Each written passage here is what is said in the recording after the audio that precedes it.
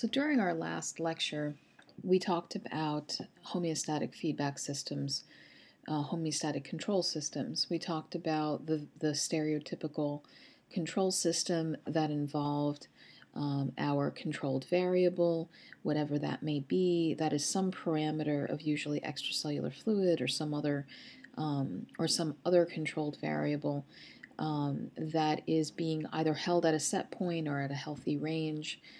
We have a sensor that monitors that controlled variable. We have an integrator or control center that is constantly reading the information coming in from the sensor and comparing it to our set point. And if need be, the control center can stimulate an effector in order to bring about a compensatory response that brings the controlled variable back to set point in the case of a deviation. And then we have this negative feedback regulation that allows the system to shut itself off.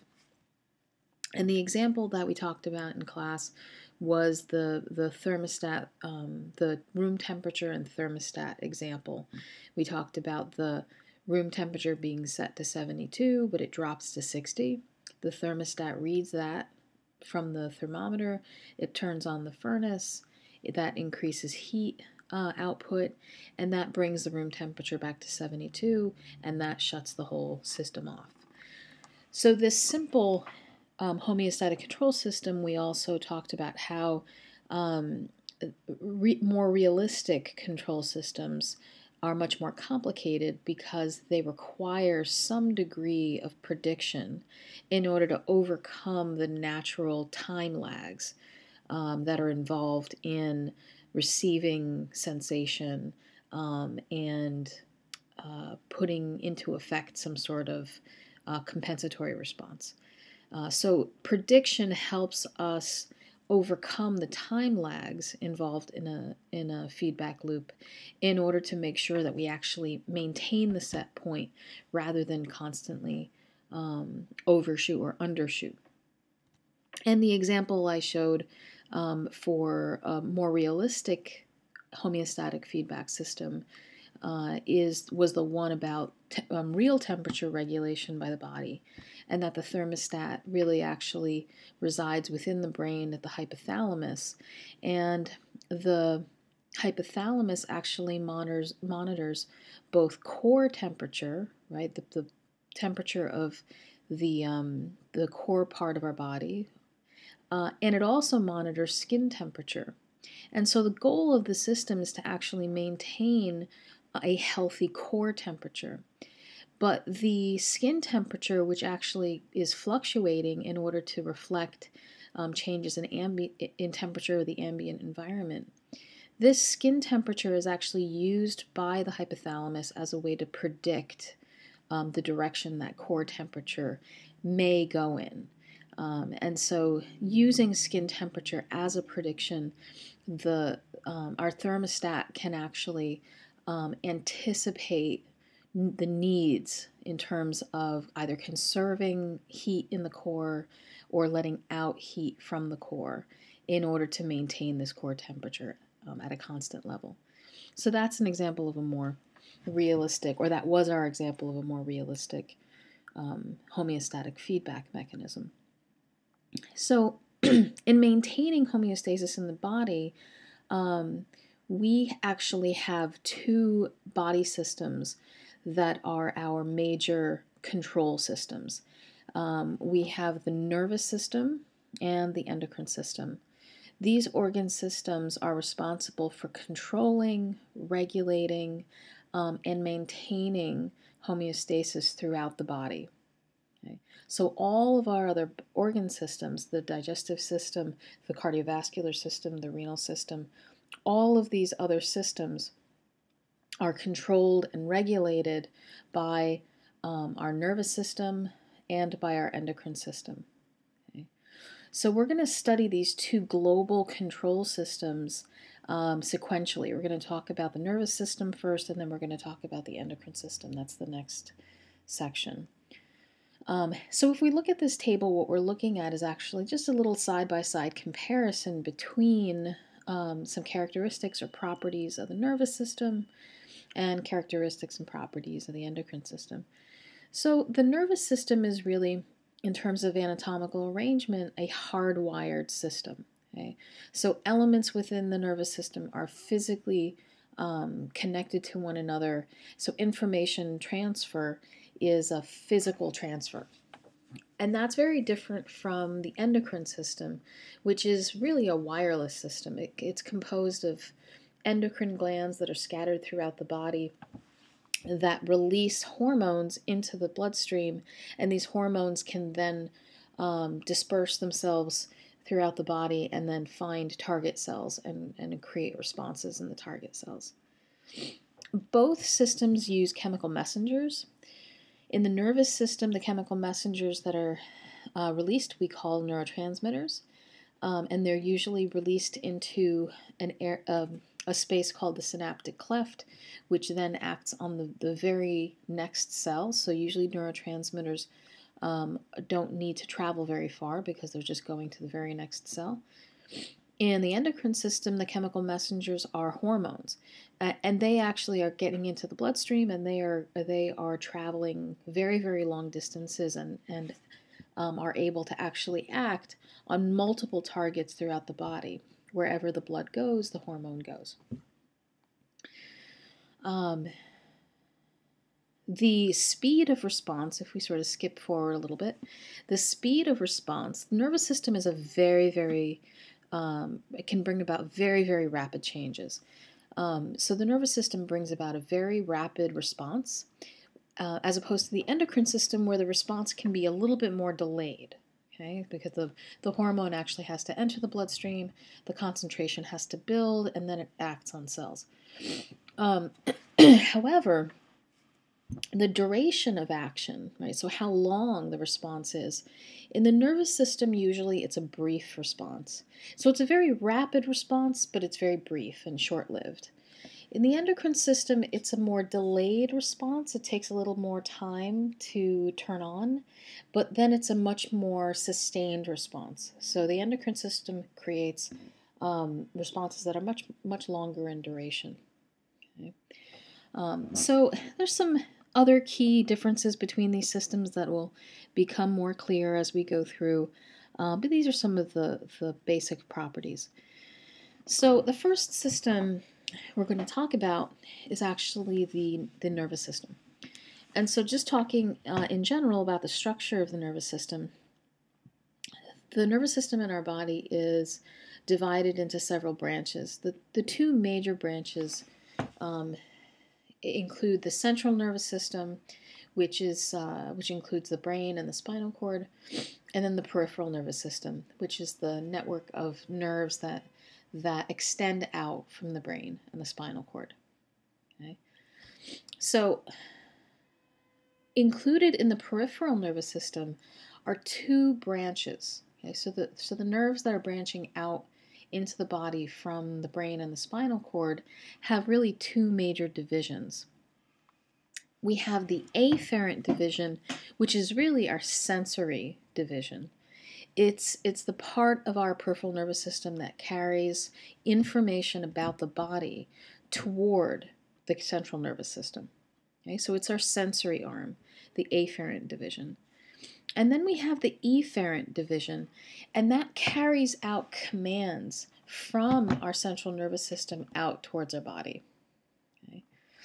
So among the efferent, if we look at the efferent division first, we have two types of commands that go out towards our body. We have efferent commands that go towards what's called the somatic nervous system, which is basically our motor neurons that then innervate or stimulate our skeletal muscle. Okay. So this division, the somatic division that involves motor neurons stimulating skeletal muscle, this is our voluntary conscious command movements. So these are commands that we initiate and that we're very aware of. The other arm of the efferent division is a division that we're not aware of. So this is the autonomic nervous system. This is the part of our efferent nervous system that controls basically visceral function, or the function of our internal organs, and our which includes smooth muscle, cardiac muscle, and all of our gland tissue.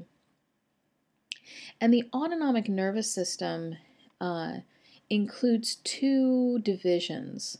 Our sympathetic nervous system, which carries out our fight or flight responses, which are really our stress responses, and then the parasympathetic nervous system, which brings about our rest and digest functions.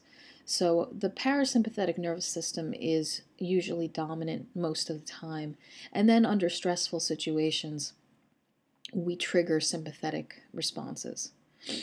Okay, so again, the targets of the autonomic nervous system include smooth muscle, so smooth muscle that lines the blood vessels, that lines the bladder, and various other organs and viscera, cardiac muscle, the muscle in the heart, and then all gland tissue, and that includes endocrine glands and exocrine glands.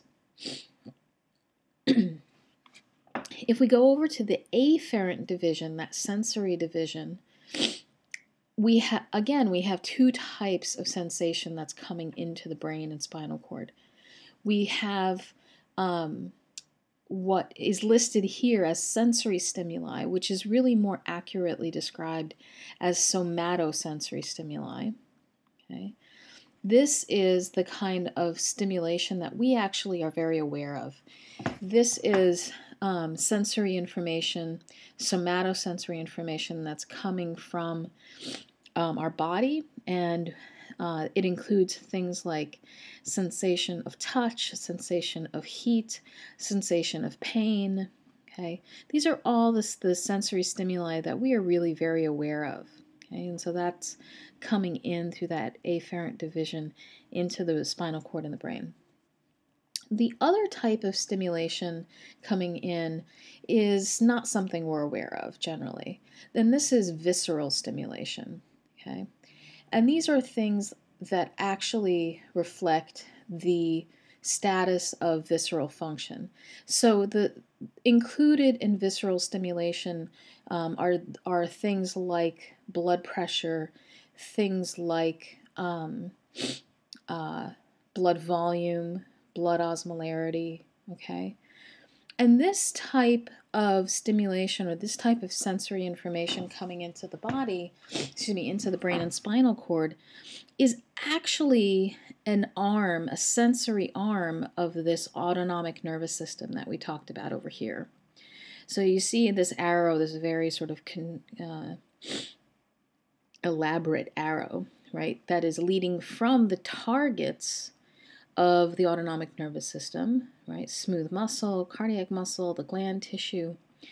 There is actually a sensory arm that feeds back into the central nervous system that tells the central nervous system about the status of these visceral targets.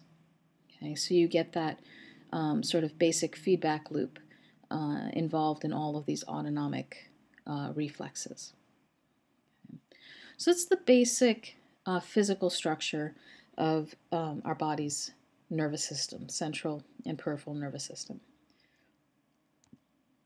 So it's really hard to talk about the nervous system and the structure of neuronal cells and nerves without mentioning very briefly Santiago Ramon y Cajal.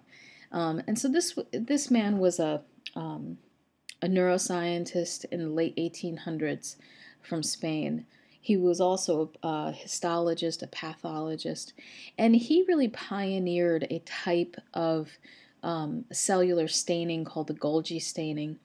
And what was so special about the Golgi staining was that it was specific to neuronal cells. It only stained neuronal cells. It stained those cells in great detail, and it also stained the cells sporadically. It didn't stain every neuronal cell in a particular slide. So as a result, he ended up with these extremely elaborate staining of cells that he then recreated using his expert drawing techniques. And so he created many, many of these very, very detailed drawings of neuronal cells. And we take it for granted today, but really until Cajal came around, we did not understand that the nervous system was made up of distinct cells. There was this belief that the nervous system was just this singular network of stuff. Words are failing me. But the singular network that was connected and was not made up of distinct cells. So he made it very clear that the nervous system was made up of distinct cells, and he very elaborately demonstrated the structure of those cells and really created some very beautiful drawings. So, thanks to Cajal, we understand he pioneered it, and then later many people followed to in a very detailed way understand the structure and function of neuronal cells in our body. So neuronal cells are part of nervous tissue, and these cells are one of only two types of cells. Along with muscle cells, these cells are what we call excitable cells. Now, excitable cells means that they are cells that are capable of firing action potentials. And in chapter 2 of this series, we'll talk about the nature of action potentials. But basically, action potentials are very explosive is the very explosive movement of charged ions across the plasma membrane.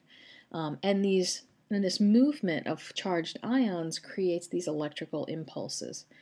And these electrical impulses then travel through a neuronal cell and actually create units of information flow.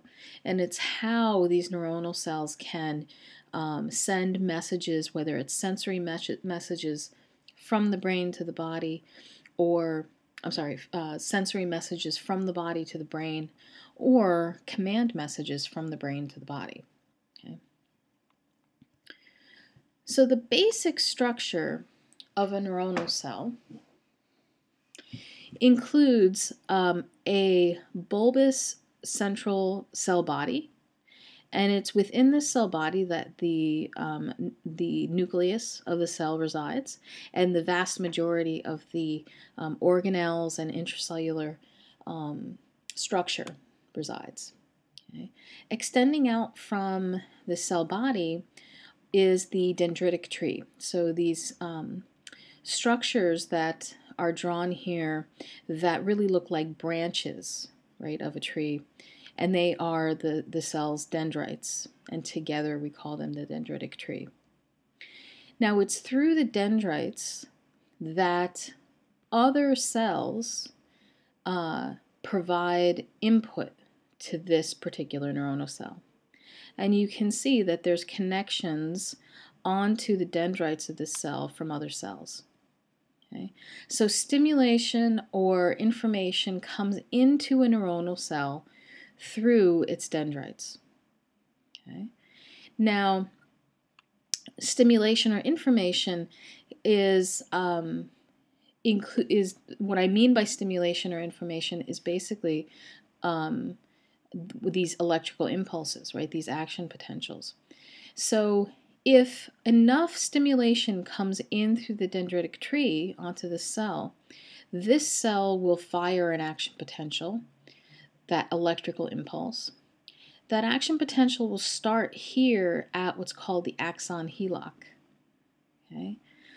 And it will travel down this long structure of the neuron called the axon. Okay? And it will end, right, that electrical impulse will travel all the way to what's called the axon terminal. Okay? which are the end points of this axon. And as you can see here in this picture, those axon terminals are synapsing or connecting to the dendrites of another neuronal cell. Okay, so this is a little depiction of cell-to-cell communication, right, from one neuronal cell to the next. And you can see this one neuronal cell is receiving many inputs from many cells, and it is providing input into or onto many other cells.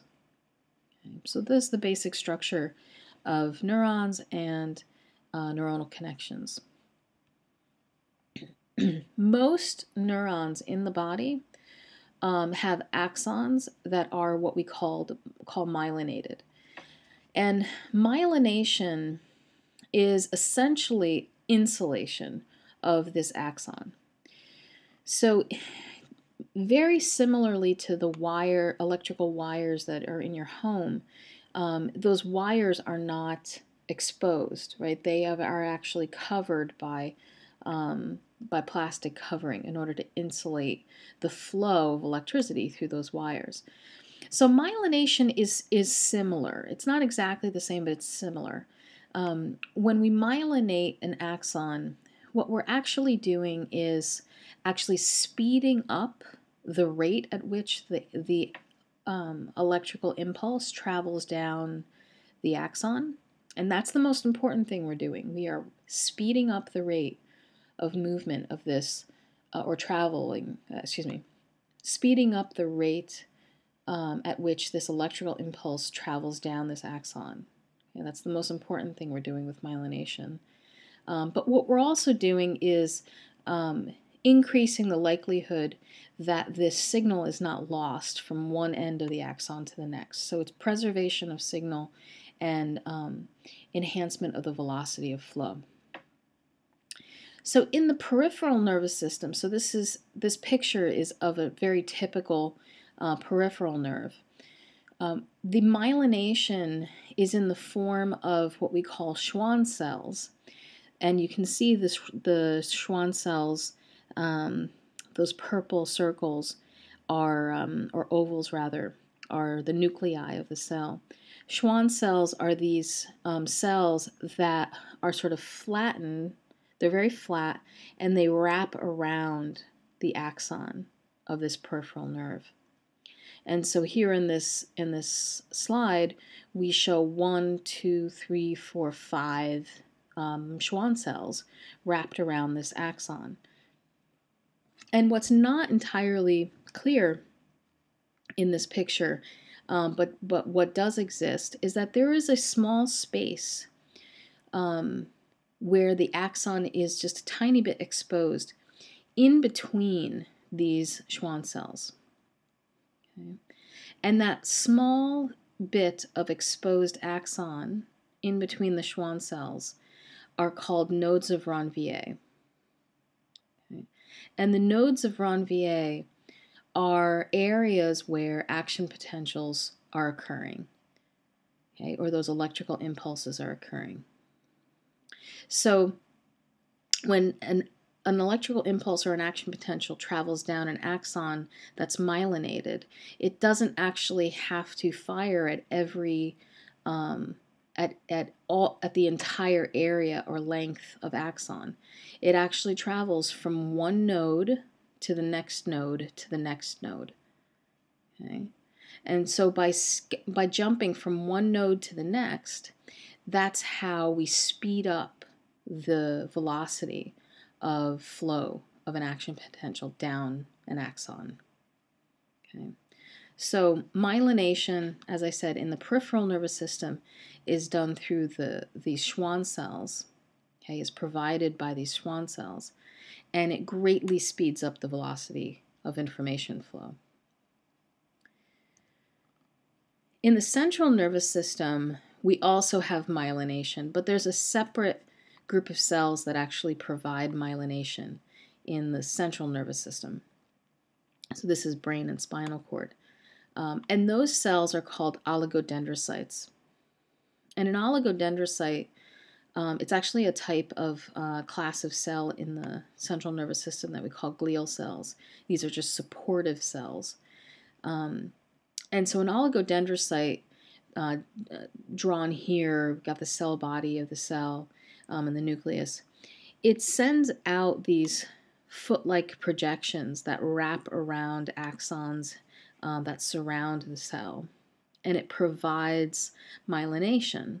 And in this slide, you can actually see much more clearly the nodes of exposed axon in between these areas of myelination. Okay, that wasn't so clear when we looked at the last slide with the Schwann cells. Okay, so myelination in the peripheral nervous system is provided by Schwann cells. Myelination in the central nervous system is provided by oligodendrocytes. Okay. So in addition to neuronal cells having that basic physical structure of a dendritic tree, a cell body, an axon, axon terminals leading to the next cell, okay, that's the basic structure. It's also important to talk about three basic types of neurons. Okay, three very basic types of neurons. We have efferent neurons. Okay, these are command neurons. These are neuronal cells. Their cell bodies are located within the central nervous system. Okay, the electrical impulse, action potential, command signal originates in the central nervous system and then moves toward the peripheral nervous system and eventually toward some sort of target cell. Okay. So an efferent neuron, cell body lives in the central nervous system. It extends out into the peripheral nervous system and has some sort of target onto an effector organ or a target cell. Okay. On the other hand, we have afferent neurons, and these afferent neurons are really sensory neurons. And the structure of afferent neurons are a little bit different in general compared to other neurons that we've looked at. Okay, so a typical afferent neuron, especially one that provides somatosensation, sensation that we are consciously aware of, these kinds of afferent neurons have a very particular kind of appearance. So these neurons usually have some sort of specialized receptor that lives within the organ that it's providing sensation. So this drawing, this specialized receptor looks a little bit like a Meissner's corpuscle. That's a pressure receptor that you can find in the skin. Okay, so this particular receptor is designed to transfer whatever it's supposed to be sensing, in this case pressure on the skin, and it converts that signal into an electrical impulse or into an action potential. And that is the purpose of this particular receptor. And then that electrical impulse travels within the peripheral nervous system, toward the central nervous system. The cell body of this sensory neuron is much closer to the spinal cord or the central nervous system than the receptor. Okay, so the cell body is located close to the spinal cord. The electrical impulse then travels into the spinal cord and ends at these axon terminals. Okay. So for the afferent neuron, we've got a specialized receptor at the surface of the skin in this example. The cell body resides within the peripheral nervous system, but close to the boundary of the central nervous system. And the axon terminal can actually be found within the central nervous system. Okay. And then the third class of neurons that we see in the nervous system of our body are called interneurons. Okay? And interneurons are neuronal cells that connect afferent neurons to efferent neurons. Okay? Interneurons, and this is a huge, very diverse class of neurons. They provide a processing of this sensory signal, right? This afferent signal. It processes this afferent signal and actually creates an efferent command. Okay? So a single afferent neuron can actually terminate onto multiple interneurons, okay, that create or convey the signal and bring about some sort of efferent response. But interneurons are located entirely within the central nervous system. So this classification of 3 different types of neurons, afferent, efferent, interneuron, we'll explore this in much greater detail when we look at neuronal circuits, which is something we do quite a lot within when we study the structure and function of the peripheral nervous system, okay, and the central nervous system. Okay, thanks guys.